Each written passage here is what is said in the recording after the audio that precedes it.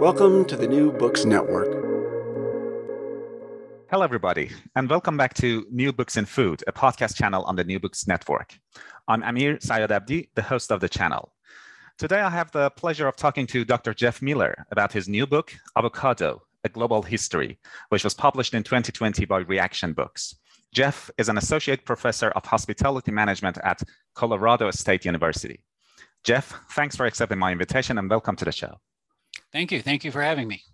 To start off, Jeff, could you tell us a bit about your background, about yourself, and also about your research? My background first, I guess. I started out actually as a chef for 20 years. And so I worked in small white tablecloth restaurants and boutique hotels. I went to culinary school. And so I did that for what I call my first career. And then I went to graduate school and became a teacher, and I teach in a hospitality management program, but my interests have always been in the nexus of food and culture and what we eat and what it says about us and our food practices and things like that. And so I've been involved with the Association for the Study of Food and Society and done a number of research projects in the area of food and culture. And then I had the opportunity to write this single topic book on avocados for Reaktion Books. And avocado is such a popular topic today that the book's been the book's been fairly well received. And it's I learned so much about avocados writing it that it was quite the educational experience for me as well. Your book, as you said, is about avocado, and it is part of Reaktion Books' Edible series. And for those listeners who don't know about Edible series, it's a series that focuses on the global history and culture of one type of food or beverage in each of its book. And your book, Jeff, is on avocado. But why avocado? Could you elaborate a bit more on that? Well, the genesis of it was kind of circuitous, and I'm not sure we need to get into that here, but avocado is really kind of the symbolic food of the first part of the 21st century, I think. If you had to think of a food that was iconic for this early part of this century and the young generation that's eating, and the fact that food is so global now, and this is a food item that came out of a very limited area of Mexico and had a very limited distribution for a long time, and then now is kind of the poster child for modern and hip eating. You'd have to pick the avocado. And could you give us a very kind of light version of the historical background of avocado as you discuss in your book? I mean, where does it come from? How long has it been in existence? How long has it been used as an ingredient? And since you're based in the US, and so are many of our listeners, how did avocado find its way to the US? Yeah, that's a great story. Avocados are actually a fairly old food. They are from the central highlands of Mexico. So where listeners might be familiar with is the area around Guadalajara, the town of Tequila, which a lot of people have heard of. And so the southwestern part of Mexico, southwest of Mexico City, there's pine forests in these temperate highlands. And this is where the avocado originated. It's interesting. It originated in a very small area, but it was a favorite food of what we call the mega herbivores. So things like gomphers and toxodons and giant ground sloths and some of these animals that are no longer with us, but it was a good food for them. And they would eat this because it was a dense calorie source and it was a source of vegetable fats. And they had such big digestive tracts that they could excrete it. And as they went along, they spread the range of it. And so eventually it ranged from central Mexico down into what is now Guatemala and that area. These animals went extinct, but the avocado was resilient and was able to hang on until humans came, and humans recognized the deliciousness and the value of it and started spreading it. And so it went further south down into what's now northern South America. The Incas adopted it and grew it in Peru, and it grew around the coast of northern South America and into the Caribbean islands. And so it got fairly widespread and was used by many of the indigenous peoples for a lot of the same reasons that we eat it. It's delicious. It's a good source of calories. It grows naturally quite well, and so it's an abundant natural food source. And then when the Spanish conquerors came to that area, they adopted it right away. They called it poor man's butter, and they used it almost as a butter substitute in a lot of ways. And then it actually went to Europe, and then it came back to the United States. But it really served a lot of purposes for a lot of people. How it got on its current path was that it was being grown and consumed a lot in the markets of central Mexico and Mexico City. And people were looking for new foods to grow in California. California in its early days was not the land of Hollywood and Silicon Valley and the hippies and beatniks in San Francisco. It was the fruit and vegetable basket of the United States. And people were looking for new and unusual products to grow in Southern California. And avocados did extremely well there. And they started breaching the consciousness of American chefs and got started there. But they remained somewhat of a niche product for a long time. They've always been expensive, even more so in the early days than they are today. So they were considered an upscale food product, and a lot of the early recipes were combined with things like grapefruit and shrimp and other asparagus and other expensive ingredients. So it's very much a status food. It really wasn't until Southwestern food, Mexican food, Tex-Mex food became widely popular in the United States that it really grew to what it's considered today. It's kind of modern popularity levels. And really, we can almost single-handedly ascribe that to the dish of guacamole.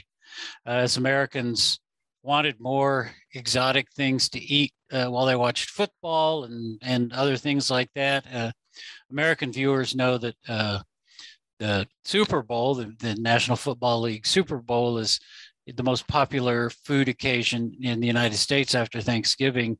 And we eat tons of guacamole during that. And from there, it just took off and everybody had to have an avocado. And then with the boom in avocado toast of the late 1990s and the early 21st century, that just sealed avocado's place in the cultural pantheon of modern, interesting, cool, exotic gourmet foods. That was indeed an interesting history. But you mentioned something that I want to kind of follow up on. Avocado has become one of those fruits that is like available all year round, right? And it has also become associated with the middle class and white middle class at that, which you mentioned.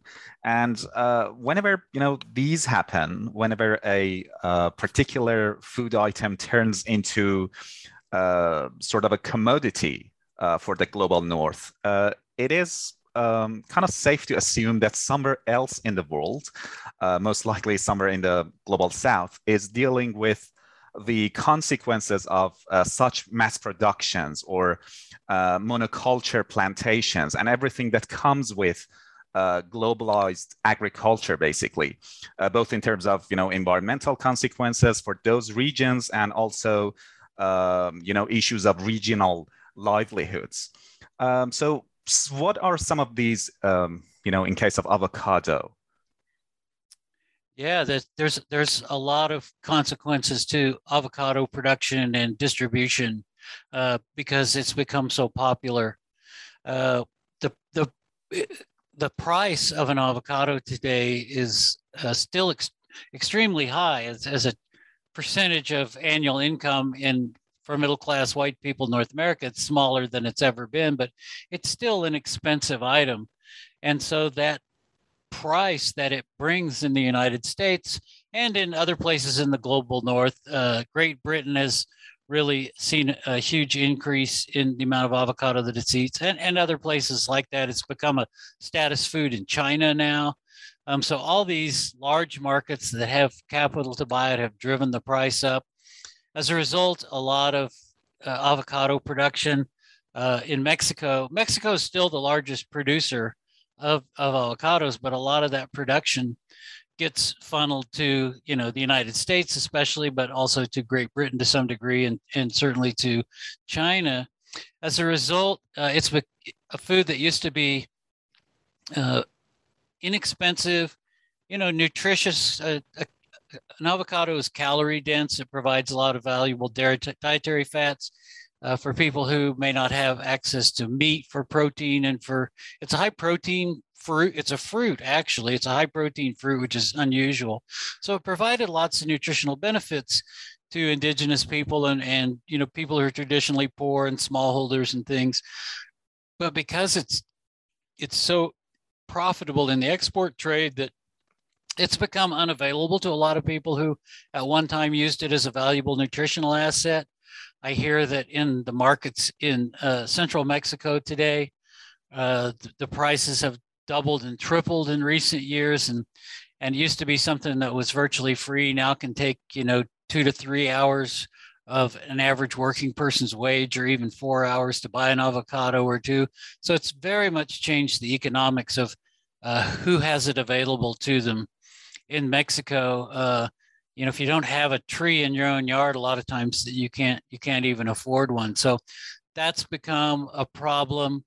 Avocados can be grown in so many places, but for the most part, a lot of them they could be a good solution in some places for some people. But once again, it's an economic issue where governments are very desperate for foreign exchange, and they see an avocado as green gold, so to speak, and so they export a lot of it. But it's also had some negative effects in places where it's grown ecologically, in the global south especially. Avocados are very thirsty, and an avocado, just as kind of a general rule of thumb, a large avocado takes about a bathtub full of water to get to maturity, which makes it a fairly thirsty piece of fruit. When it's grown in places that don't have a lot of water, like Australia or Chile, a lot of water gets diverted to the production because governments want to make sure that it's an export crop that brings a lot of money to the local economy. It's problematic in Australia. We'll see how long they're able to grow avocados due to their water shortages and how hot it's getting in lots of parts of Australia these days. Chile's a particularly terrible case. Chile does a lot of growing of food for export as a way to boost its economy. The government really promotes that. And we see it everything from salmon farms to all kinds of fruit that's grown in, we call winter fruit in the United States. So things that are grown in the Southern Hemisphere and shipped up here to give us fruit in the winter. And avocado is getting grown more and more in Chile. And Chile is a very much a water-starved country. And there aren't good regulations about who gets the water and how it's distributed fairly. And places that used to have fairly diverse agriculture and had fairly good provisions for smallholders to make a living and grow diversified farms and things are being water starved as waters gets diverted to these avocado plantations.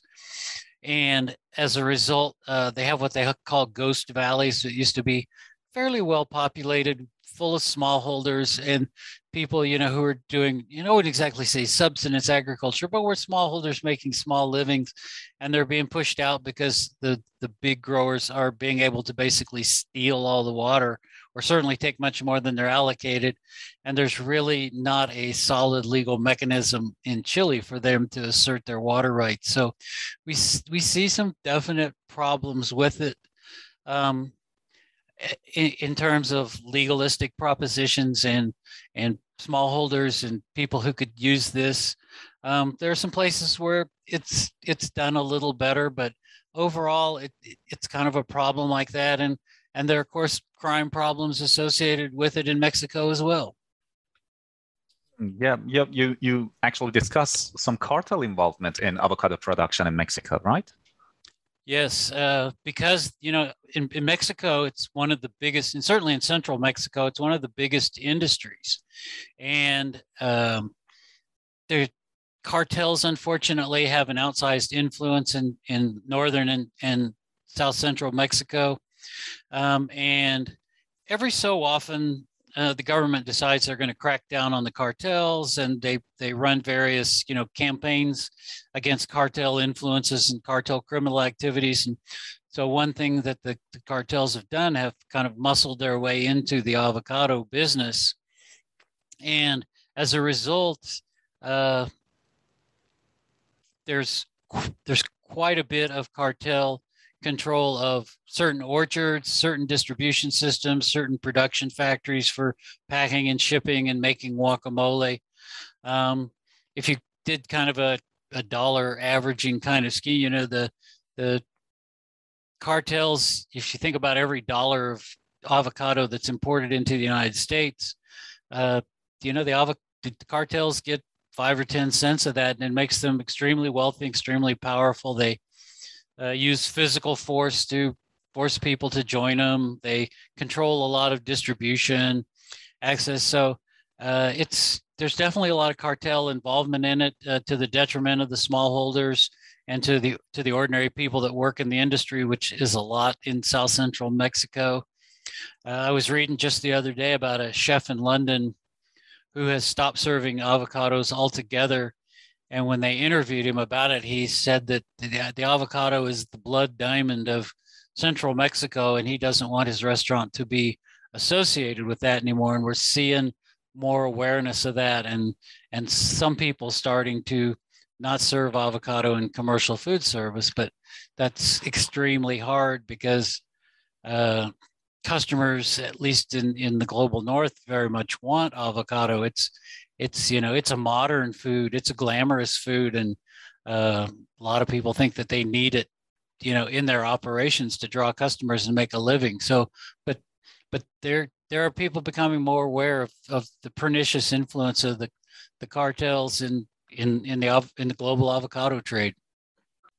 That was a really good point, Jeff. And do you think, I know this is a very general question and it's not within the scope of this podcast, perhaps, but is there anything that we could do to, make situation better for avocado producers apart from stop eating avocado? Yeah, that's actually a question that I wrestle with quite a bit personally. I got very familiar with the situation with avocados, and I ate a lot of avocados while I was doing some research for this book. One of the things that's happening is that avocado production is becoming more globalized. And so there are opportunities. For me personally, I live in a part of the United States where avocados from Mexico are the primary way to get avocados, but there is seasonal production of avocados. That United States actually has a pretty big avocado industry itself. So, as an individual, I'm trying to limit my avocado consumption to avocados that are grown in the United States. I can't say I'm perfect at it, but I really try and focus mine there. And a lot of the cartel avocado production is Hass avocado. So Hass in the United States is by far the largest kind of avocado. So it's the smaller avocado. The skin gets really dark purple, blackish when it gets ripe. It's very popular with consumers. It's got this is just what American consumers have been trained as avocados. But other people around the world know there's lots of other kinds of avocados. There's green skin avocados. And there's a large industry in Florida of green skin avocados, and we see those sometimes. And certainly if you are, in the global South, if, New Zealand has a prosperous avocado industry. Australia does as well. South Africa's growing some avocados, although their water problems are getting such, who knows about that.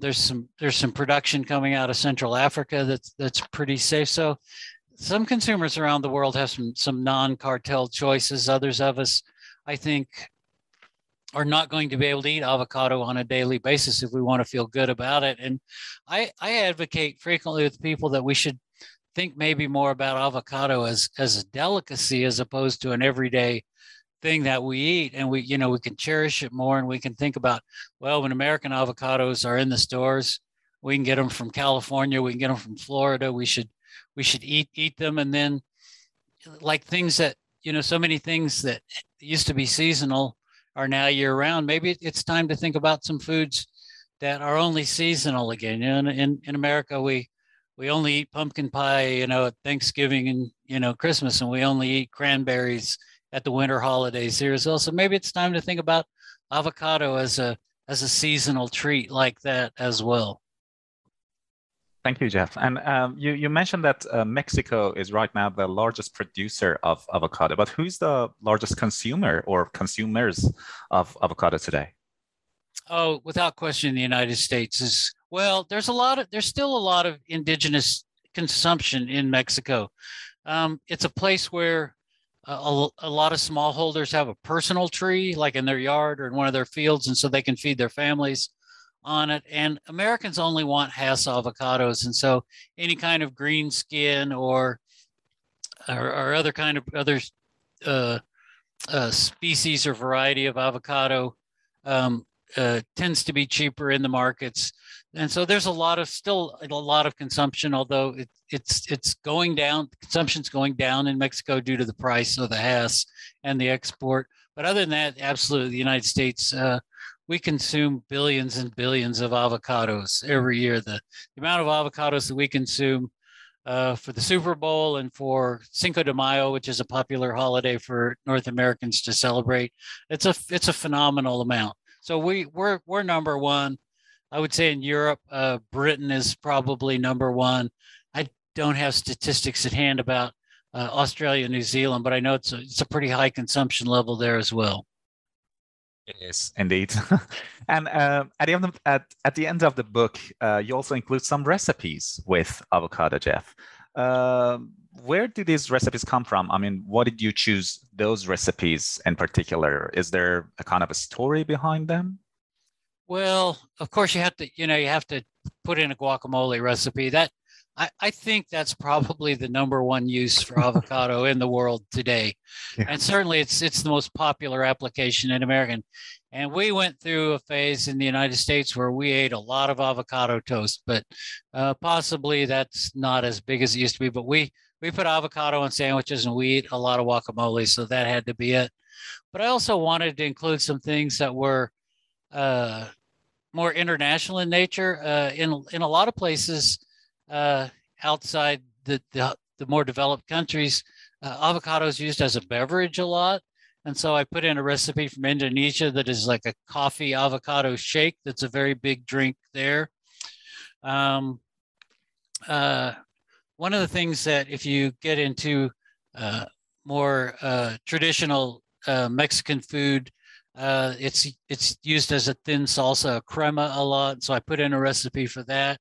And then I put in some of the, what I consider the old American classics. One of the things that was very popular for decades in the United States was a grapefruit and avocado salad that I thought I had to include. And then a couple of them were just favorites of mine. I absolutely love a shrimp Louis, which is possibly one of the most decadent dishes on the planet. You take you take a half avocado and you fill it with shrimp, which is bound with a very decadent, rich cream sauce, and you eat the whole thing. And you certainly don't eat it on a diet, but it's fabulous and decadent and delicious, and one of my all-time favorites. And I thought, well, I'm just going to put that in there because it's one of the things that I love to eat, and we don't see it as much as we used to. And I think, if you're going to make your avocado splurge, why not go all the way?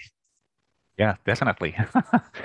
So you have tried all of the recipes, or just some of them that isn't included in the book? Oh no, I've tried them all. They're all good to my taste. I haven't had any feedback that they're not good, and some of them I'd really encourage listeners to try. Even if they don't buy my book, everybody should buy my book, of course. But if you even don't, recipes for these things are widely available on the internet, and a lot of these beverages that are made with avocado are really delicious. You know, you have an avocado chocolate shake or avocado coffee shake. They're really great ways to start the day. Yes, no, definitely. So they are all tried and tested by an avocado expert. I don't know what else. And there's obviously a lot more in the book, and I encourage listeners to pick up a copy. But before we wrap up the interview, I'd like to ask you, Jeff, whether you're working on something right now, or are you thinking about doing a research on a particular topic in a near future? Well, right now I am working. I have a book that I'm hoping comes out pretty soon. It's actually an edited book, of which I'm the editor for, and I've written a couple of chapters for, but it's on the topic of superfoods. And that's something that I've kind of gotten interested in lately. You know, superfoods are really big right now. And just to kind of give you a quick thumbnail, superfoods are things that we think have, you know, a particularly, you know, therapeutic or nutritious, highly nutritious or super therapeutic kind of property, you know, very condensed in one food. And so things like acai or avocado, some people think, or, you know, blueberries or any number of things, right? We give them the superfood label, and people, you know, consume them in great quantities. And so I've got an edited book coming out about that. And that really kind of tweaked my interest because once again, there's some of these issues about indigenous peoples in the global south and some of these foods being diverted from their original populations of consumption to feed rich people in the north. But also, I think they have almost a mystical appeal to them. A lot of them, people think they want a magic bullet to cure a disease, or they want something that will make them feel more youthful, or something that will extend their longevity. And as I read some of these rationales for people eating them, it really made me think, well, you know, humans for some reason are interested in being immortal. I think, you know, there's this quest for almost immortality, and we have culturally so many examples of people who, you know, in myth and legend, and, you know, the people who have come up with the food. You know, Gilgamesh has the food that gives him immortality, and you know, soma in India supposedly gives you immortality. And I think we search for these foods that give us youthful vitality and vicariously, in a sense, you know, satisfy our quest for immortality. And so that kind of got me interested in the whole topic. And so now, hopefully in 2022, this book will be out that gives people a look at them. And I think the book is interesting because it talks about the cultural history of the food and the indigenous peoples and where it's from. And then it goes into these chapters are written by scientists. So there's a very clinical overview of the nutritional properties and what's true about the foods and what's bunk, you know, what's over promoted and what's not true. And then ends with a couple of recipes. And there's also a piece in there about some of these, like the avocado, have, you know, some serious ecological problems with production and overproduction and inappropriate production. So it's an exciting topic. And then I'm going to work on some other things as well. Always got my fingers in a lot of pies. I'm very interested in the taxonomy of beverages. And so I'm working at something there. And then totally off the food thing is I'm thinking about writing a short history of the concept of being busy. Oh, okay. I can't, I mean, I gotta ask, what is that about exactly? Well, you know,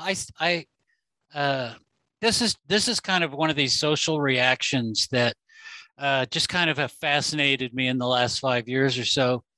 When you run into somebody you haven't seen for a while, or you are talking to maybe a work colleague, and you say, you know, it's just a simple greeting in a hallway, or you run into them somewhere at a grocery store, and you say, hey, so-and-so, it's so good to see you. How have you been?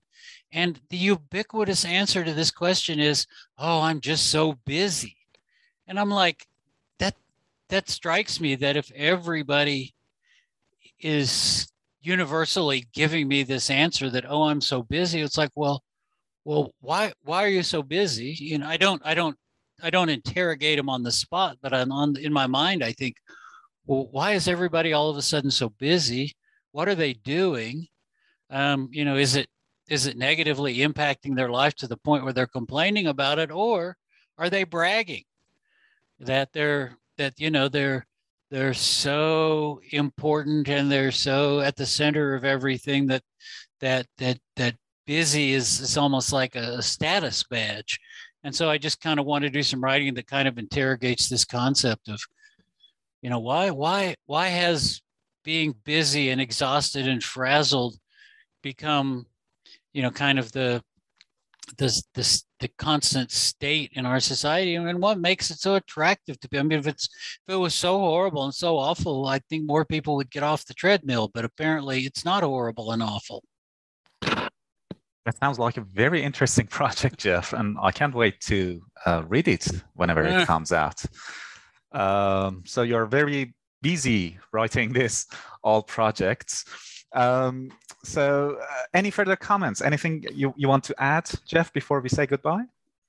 Well, I just hope everybody enjoys avocados and enjoys them responsibly.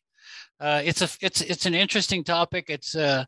I hope even if you don't get my book that you read a little more history of avocado. It's just a dish that it has come out of nowhere and placed itself kind of at the pinnacle of our social food imagination, that it's just a fascinating topic. So I hope people get as much enjoyment out of learning about it as I did. And as I did too. Thank you so much for coming on the show and speaking with me today, Jeff, and sharing your insight and your work with our listeners. It was an absolute pleasure talking to you. Well, thank you so much for having me. I appreciate you. Thank you very much. Bye-bye. Goodbye.